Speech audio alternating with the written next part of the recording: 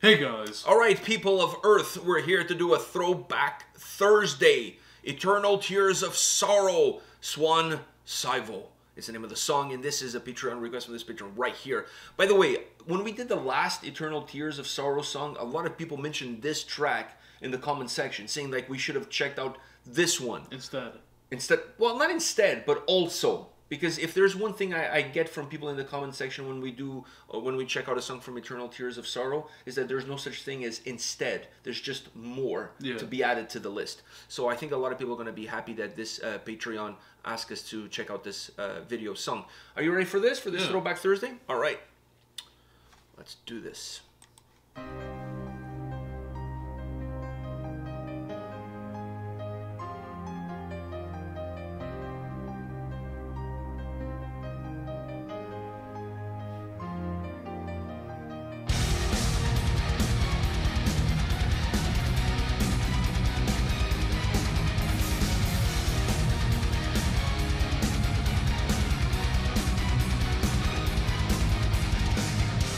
Inside the cradle without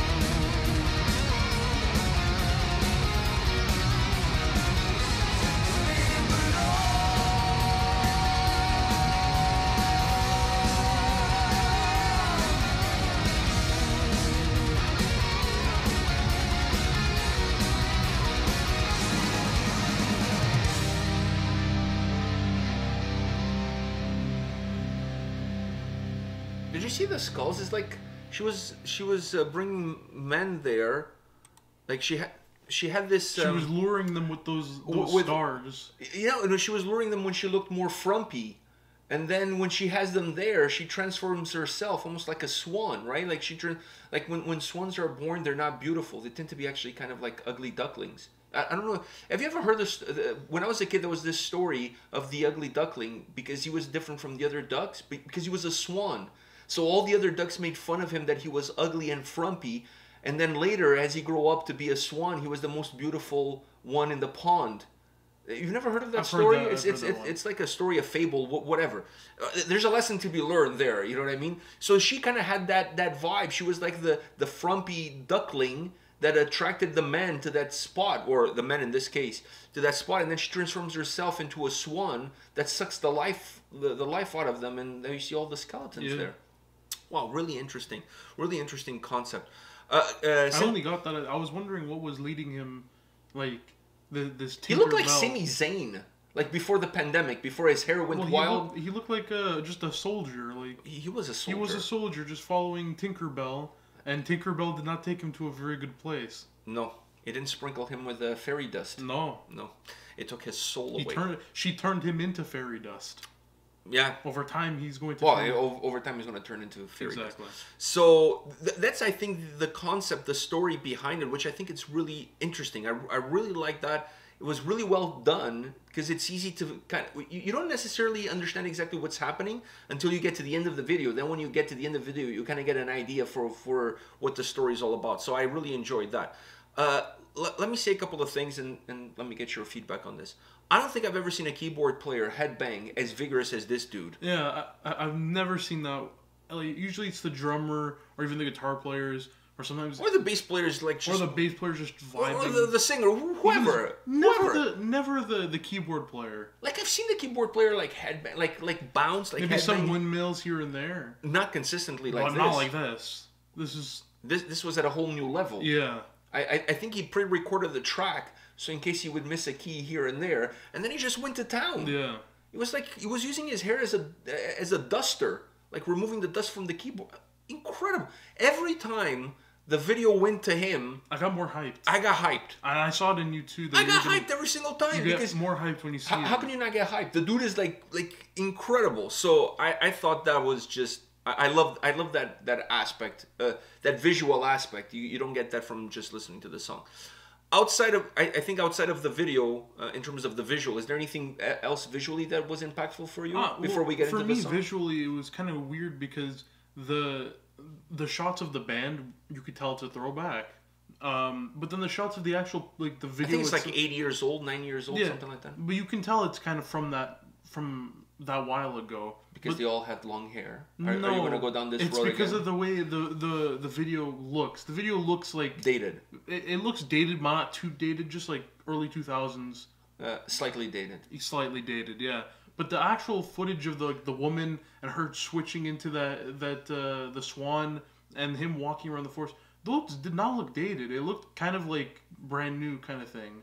To me, at least, it didn't look like... The technology has been around for a long time. I know. We're not talking about a silent movie from the 40s here. But it was weird because I could tell right away that it was throwback, like when it showed the band and everyone there. But when it went to them, you could probably just put that on its own and show me just those clips, and I wouldn't know that it was from a couple of years ago. It's not a couple of years. I think it's around 8 years old. So definitely a couple of years ago. Come on. Couple is 2. That's 8 is like 4 couples. That's like a swingers party. That is a swingers party. That's a swingers party. Date right there. I mean, like four couples. That's a swingers party. So going away from the visuals, getting into the song. Now I understand why people in the comment section of the previous Eternal Tears of Sorrow videos that we've done ask for this song.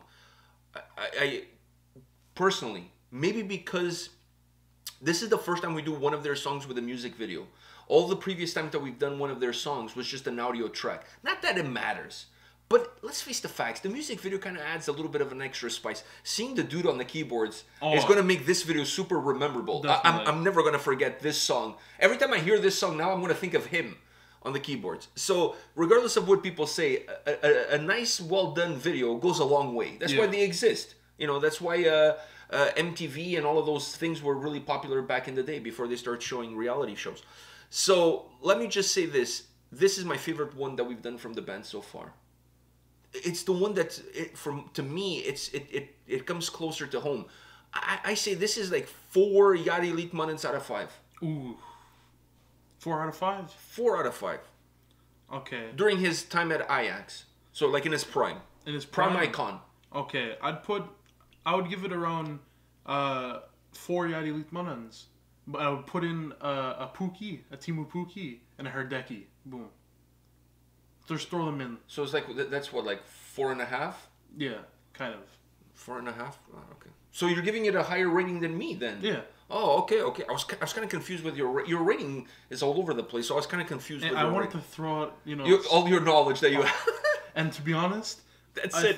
That's it. No. There's the Kamara, the guy who plays for Rangers. Yeah, he's Finnish. And Ant-Man. How could I forget about Ant-Man? Who's Ant-Man? He's a Finnish soccer player named Ant-Man. Really? Yeah, I had him on FIFA 20. He's gonna be my superhero from now on. I know. All right, so I'm gonna go with 4. I think 4 Yari Elite Munnins in his prime. I think that's a good rating. 4 out of 5. I think it's a good rating. I like this song. I like the dynamic between the clean vocals and the harsh vocals. I like the melody that the track has. It's not super heavy, but there's still like heavy undertones to the melody that it has. It's just, to me, when I think of Finnish melodic death metal, this sound, this approach, the two dynamics of the vocals, the super melancholic sound, the nature shots of the video. My God, I mean, like you can't talk about Finnish melodic death metal without a waterfall and some snow and some nature shots. I mean, like that's.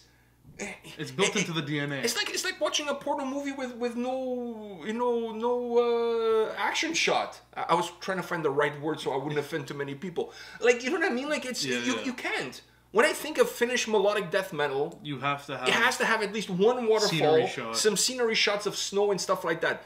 Not even snow, just like a cliff. Something, trees. Something. And then you have to have this sound, this melancholic sound of nature. It feels like a cold winter breeze. So I love it, and I love the dynamic between the two vocalists.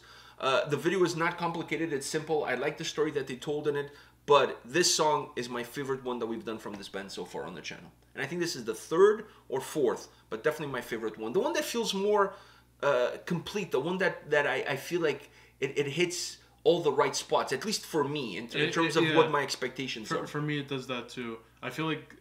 I mean, this song makes me want to go hiking in Finland. I don't even like hiking, but I feel like I would if I was listening to this song and going into like the coolness of Finland. Wow, really? Yeah. Camping too? Maybe a little bit of camping? Not camping. I'm not going that far, man.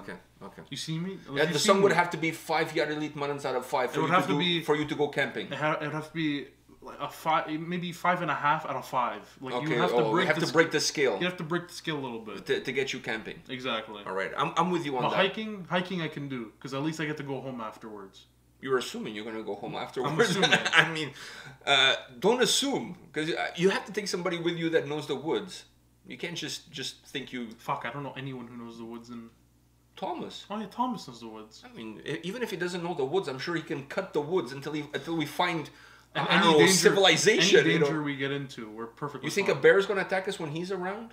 I don't think so. The bear's gonna look at him. He's like, "Fuck that shit." Bow down, no king bear. I'm not getting in there. I'm not getting involved with that guy. Look at him. He looks like he can suplex me. I know. He looks like he's gonna bitch slap me all the way to my grave, and then get a jacket done with my skin. That's what he looks like. All right. Anyways, enough of that bullshit. This was a very good request. Like I said, in my opinion, I think yours as well. Yeah. Best song that we've done from this band so far on the channel. I really enjoyed this track. Really well done. Everything around it was just a lot of fun. So thank you to the Patreon that asked us to check this out. Thank you to those of you that posted in the comment section asking us to move towards this song and check it out. You guys weren't wrong. This is an incredible track. Yeah. All right, guys. We'll see you at the next video. Take care. See ya.